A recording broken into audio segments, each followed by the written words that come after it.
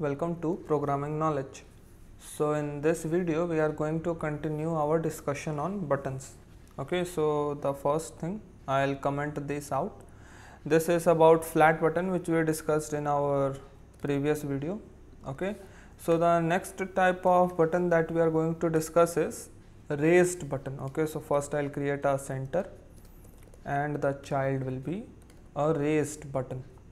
Okay, so the basic difference between flat button and raised button is that raised button looks a little bit elevated, like floating on screen, and flat button is infused on screen.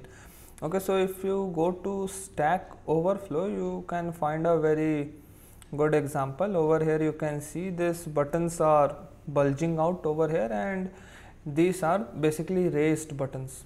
Okay, and then if you scroll down, you can see over here the button seems to be infused, like there is no difference between the button background and the rest of the body of the alert dialog. So the button seems to be infused in the dialog, and such type of buttons are flat button. Okay, so back in our project, over here we have a raised button. Okay, and raised button also takes an on pressed. Okay, on pressed is compulsory for every button. Okay, then over here also I'll add a simple anonymous function that says button pressed. Okay, and then I also need to give an child. Okay, so again you can give any text widget. I am giving an icon. From the icon enum, and the icon will be add.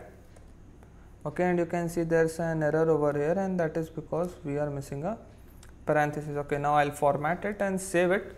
So now you should be able to see a button that has a plus icon on it, and you can see that. And if you look closely, you can see there's a little bit shadow at the bottom and on the left side. So that means the button is a little bit elevated from the screen. Okay, so that is the Z axis. We have the shadow in the Z axis representing that the button is a little bit elevated. Okay, then we can apply the same properties that we have in our raised button, like color.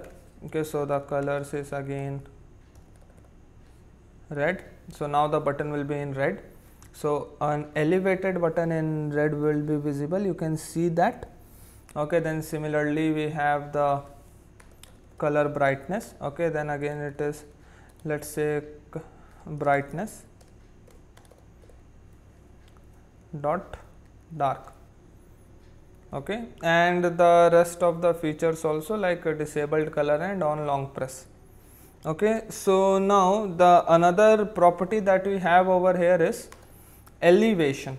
Okay, elevation, so that means how much shadow will be there, that means how much will be the length of the Z axis. So let's say if I give 10, so now you can see there's a little bit shadow. Now if I run this, the shadow would be a little bit thicker.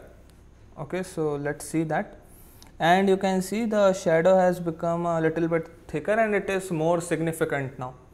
Okay, so this says that the button is a little bit raised, and this actually over here acts as the shadow. Okay, and now over here if I make this null, the on pressed function as null, so then let's see what is the difference. Like in flat button, if we were making it null, so no difference in the button was visible, just the functionality was not there. Okay, and that is because we have changed it to null. But over here, since we are making it null, that means we are making the raised button disabled. You can see the color automatically changes to a disabled type of thing. Okay, and if you press, then the functionality is also not there. Okay, so now you can even try adding some disabled color. Okay, so suppose if the button is disabled, then the disabled color is, let's say, this. Okay, so now if since the button is disabled, our color will be this. Okay, and so now you can see the difference. Okay, so this was about raised button, and there are particular scenarios where we need flat button and we need raised button. Okay, so you know where to use what. Okay, now the next type of button that we are going to discuss is outline button. Okay, so first things first, I'll create a body, a center, okay, and the center has a child, and the child is outline button. So as the name suggests, this button doesn't have any background, it just has an outline. Okay, so first of all, on pressed, and on pressed I'll create an anonymous function that simply prints in my console button pressed. Okay, and it has a child, okay, that is again an icons, so that all the buttons have the same icon, like all the buttons that we have discussed till now. Icons dot add. Okay, over here it will only be icon and not icons. And now if you save this, you should be able to see an button that only has an outline, and the background will be same as the entire screen. And you can see that this is our button, okay, and it has a boundary. Okay, so this is the default width and height of every button. You can change the width and height by using a container, and we have not yet studied about container, but we will. Okay, so if I press, you can see button pressed, so everything is working fine. Now the next feature that we have in this outline button is, first let's format this. Okay, the next feature is border. Okay, so in an outline button, the most significant part is the border. So we have a property, a parameter called border side. Okay, and it takes a border side widget. Okay, and it is used for designing the border. Okay, so basically this border side is used for all the four sides. Like in general cases, when you give a border to something, then you need to give four borders for top, bottom, right and left. But since it is an outline button, and in button we want to have the same border throughout, so a single border side will only be applied to all the four sides.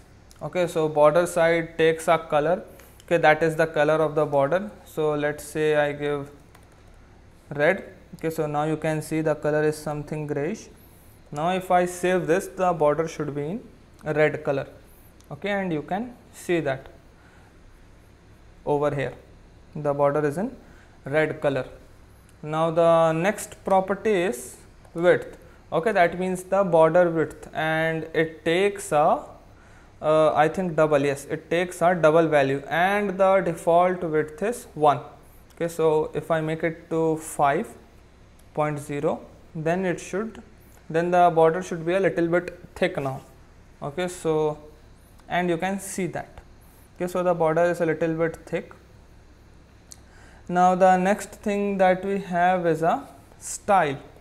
Okay, so style is basically just if you don't want to show the border.